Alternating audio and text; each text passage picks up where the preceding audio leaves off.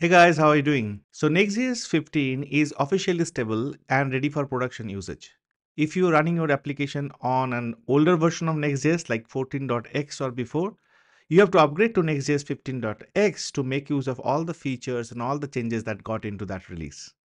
In this video, we are going to take a look into the upgrade step of Next.js 14.x to 15.x. If you're in a version which is before 14.x, you have to first come to 14.x and then make use of all the things that we're going to see in this video to come to 15.x. So in this video, we are going to talk about Next.js 15 features and the breaking changes that got introduced, how to plan for an upgrade if you are willing to upgrade, and then I will show you starting with a 14.x app and upgrade it in this video to 15.x, and we'll see what are the changes that happen automatically versus what are the changes that we have to do manually. We will take a note of our learnings and then we will end the video with what coming next in this Next.js 15 series. As usual, if you enjoy my teaching, please subscribe to tapaScript because it gives a lot of motivation for me to create great content for you. Thanks a lot to all of you for all the support that you have given me so far. Next.js documentation has listed out what are the new changes that are coming in with Next 15. When we see the upgrade or when we do the upgrade, we have to be aware of some of them very closely. For example, the breaking changes in the async request APIs, the breaking changes in the caching semantics, all these things. Apart from that, there are few new things like the React 19 support, then the enhanced forms, ESLint 9 support, all these things that you have to be aware to make use of them or utilize them when you have done upgrading to Next.js 15. At a high level, if you see the features, we'll find React 19 support plus React compiler, the experimental compiler support in Next.js 15. We have a stable turbo pack so that your development become much faster right now. We have a static indicators to show you what is a static route versus dynamic route so that you can think about a lot of optimizations as and when you find out, okay, which one is the dynamic route and what I need to act on it. We will see that when we upgrade. We have an enhanced form, and this is what I have showed you with a separate video already. If you have not seen this, please go ahead and take a look into that. We will have ESLint 9 support, server action security, and many other features that came out. Along with that, of course, there are certain breaking changes. For example, in the async request API, there is a breaking change that we have to take care once we do the upgrade. There are changes in the caching, the way that default caching used to happen in Next.js 14 versus in Next.js 15. We have to take care of it, and a few more breaking changes. Now the question is, do you need to take care of all these changes manually, especially for the breaking changes? The good news is no. We have something called code mod, and using the code mod CLI, we will be able to perform most of these upgrades automatically. After that, there might be few occasions or a few things where you have to intervene manually, but in most of the cases, you don't have to do that. So let's get into the code. We will start with the Next.js 14 project, which has a lot of features like dynamic routing, caching in place, support search params, route grouping, etc. And then we follow certain command to upgrade to 15 and see like what are the changes done automatically and do we really need to do anything manually for that. So here is an application running on Next.js 14.x and pretty simple application. It has a home page, then you can go to a dashboard where we have used the parallel routes and the segments to fetch some details, show on the UI. Then I have a blogging page where I can make use of dynamic routes, go to the dynamic routes and fetch some details and show over here. Then there is a play page where you can go and add more tasks, as and when you add, the task gets added over here. Search for a task, something like that. And then I have a store page.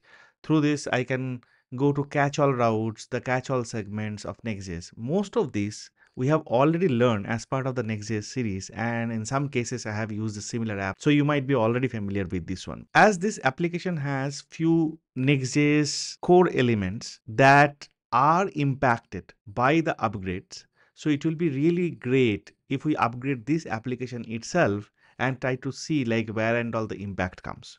But before we upgrade, let's take a look into the existing code a bit and then the possible impact area, try to understand them and then do the upgrade. Okay, that will be the logical way of learning this. So here is the source code. As you can see, there is a blog route. Inside the blog route, there is a dynamic route, there is a slug, and inside that there is a page. Here, I'm making use of the params because I have to read the value of the slug. And once I read the value of the slug, I'm just printing the slug value over here. Very simple. And maybe dynamically fetching some value based on the slug and showing over here. This is one area where Next.js 15 has a breaking change. I'm going to talk about that in a minute. But this is here so that once we upgrade, we can see like what kind of changes are done after Next.js 15 upgrade. Similarly, if I come to this page, which is under play, I'm seeing a fetch call is being made over here.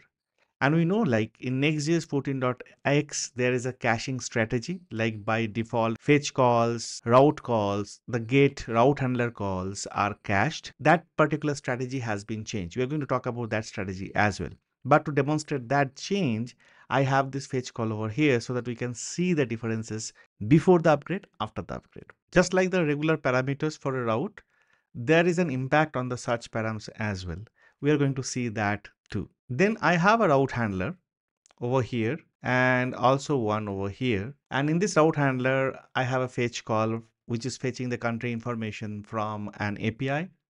We will have some changes here as well because as per Next.js 14.x, these get calls on the route handler are also cached by default. So there will be certain changes. Also, we are using params over here. So there will be certain impact. So I think this is a great application to get started with. Once we upgrade, we can also see the changes one by one. Let's start with this particular feature where I can add a to-do. So let's add a to-do called code and I'll do add to task. I have clicked on add to task, but this has not been updated. The fetch call is by default cached and the cache is not been updated. This behavior of fetch call is expected in the Next.js 14.x. But if you don't want this behavior to be there, you can always go to code and change the strategy to have cache no store, right? So if I have this strategy, I come back to UI, I can see the code immediately, the one that I have added. Let's add one more, say music, and I see this impacting immediately. So if I don't want things to be cached, I can do cache no store. So without cache no store, we have seen that this UI was not working as expected. It was not showing me the task that I have added just now in the task list, right? So that's the first thing that you notice. So I'm going to get rid of this cache no store because once I upgrade to Next.js 15, this fetch call should not be cached and my UI should behave the way that it is supposed to be. The moment I add a task, the task should be listed in the task list below. That's the first thing.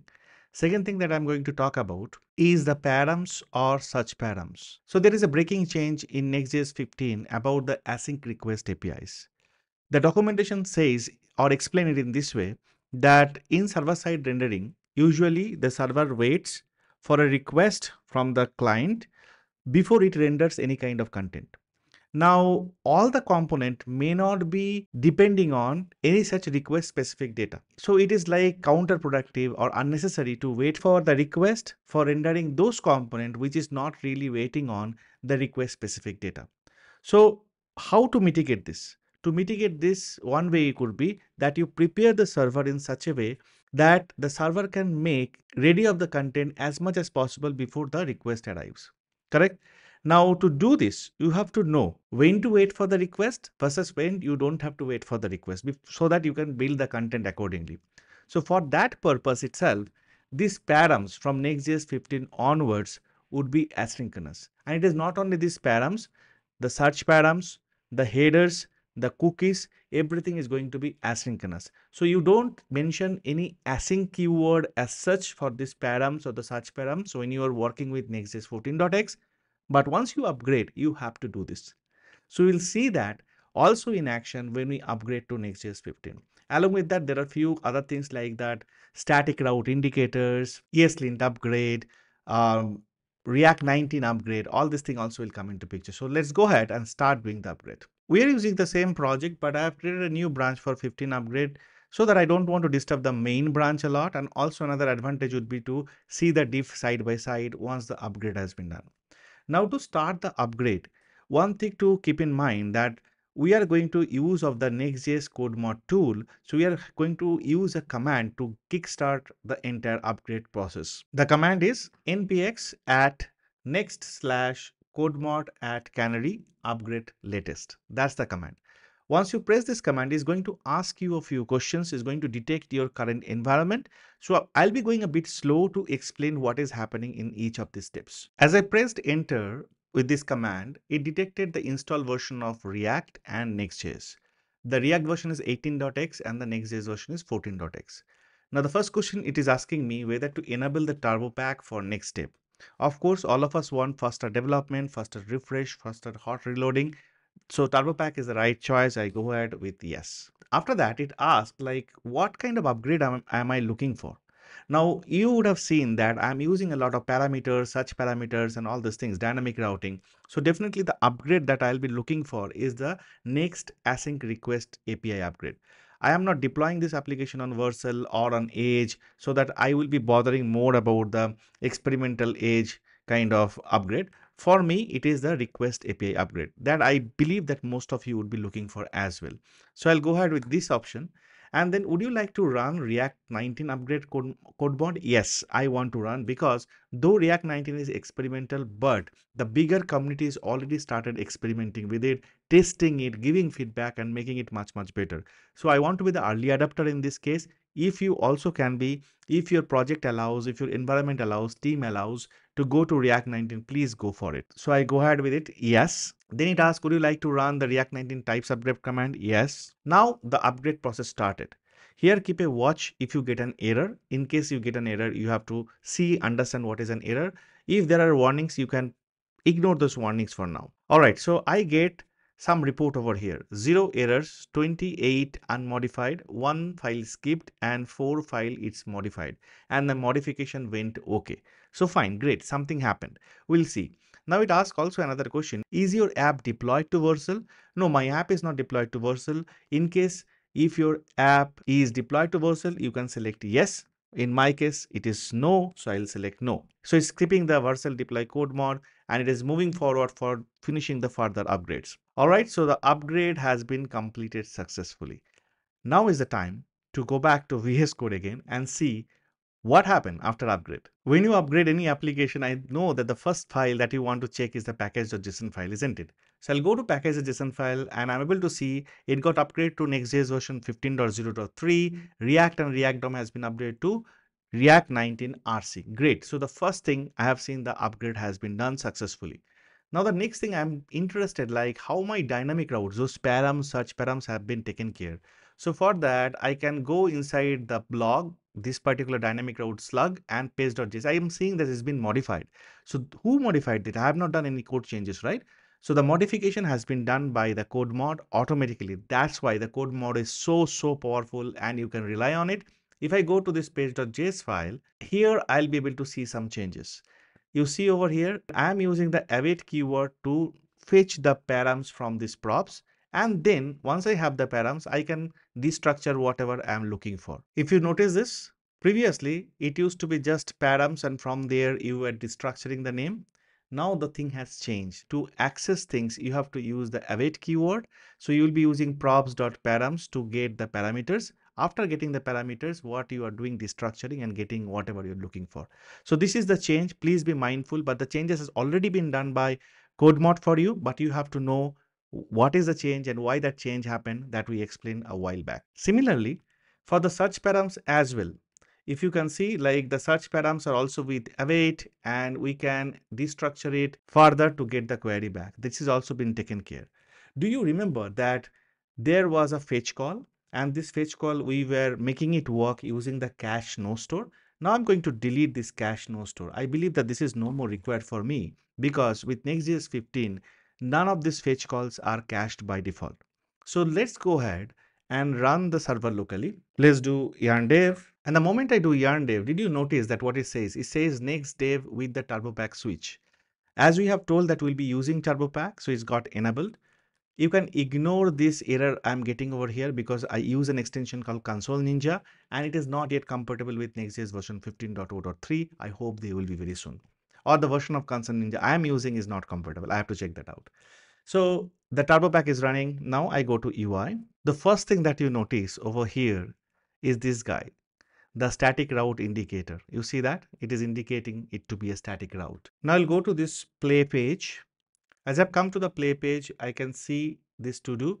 Let's add the new to do. Say coding and do a add task. I see coding is being added and reflecting immediately. So here I have not used the cache no store strategy. It is the plain fetch call, which used to be cached before in the earlier version. We were seeing the cache was not getting updated and we had to change the strategy. In this case, it is not been cached by default. So this is one change, one breaking change that you have to remember. And if you want that strategy for caching by default, you can still achieve that. You have to use force static strategy for that. I'll be creating a video on caching in depth as we have the Next.js 15 right now, and there are certain changes in the caching strategy. It makes sense to create a separate video on caching. Stay tuned to that and don't forget to subscribe. All right, so going to the code further, if I now go to my route handlers. So here I have a route handler. If I go to this route handler, there is one more change. In this case also, these props, if you have to get the props, you have to use the async stuff, and you are getting the parameters from parameters, you are extracting what you are looking for. This also, this get call also, in the previous version, it used to be cached by default, but in this case, that caching by default is not applicable with Next.js 15. So this is another change. So if I look into the pull request level for the overall changes, I can see that this next dev has become next dev turbo pack because we have opted for it. 14 become 15, 18 become React 18 become React 19. All these params are now handled in the async way that we have seen. I don't need this cache no store at all that I have removed. Same thing for the search params as well. Here is another usage of the async params. Here is another usage of the async params and the ESLint target. That's it. These are the changes. So all the code that we have seen, the project is here. The pull request is also here if you have to see that side by side. So go ahead and start upgrading your Next.js 14 project to Next.js 15 and let me know how it goes. So I hope all the changes that you have seen so far make sense to you. You learned the upgrade by starting with a Next.js 14 application, different core usage of Next.js that you had upgraded to Next.js 15. You have seen them, that how they are reflecting in a different way and how the application is still working the way it used to work. There are few more changes like on the server action side of it, few more deeper knowledge on the caching, the form, usage of form. On the Next.js 15, those changes are also that you need to understand little deeper. For form, I have already created a video. Please take a look into it. That's an in-depth video of how the form used to work before versus the enhancement we have with the form component. Next, I'll be coming up with a video on caching and then the changes on the server action for the security reason. So stay tuned to that. Don't forget to like and comment on this video and don't forget to subscribe. Keep learning, stay well.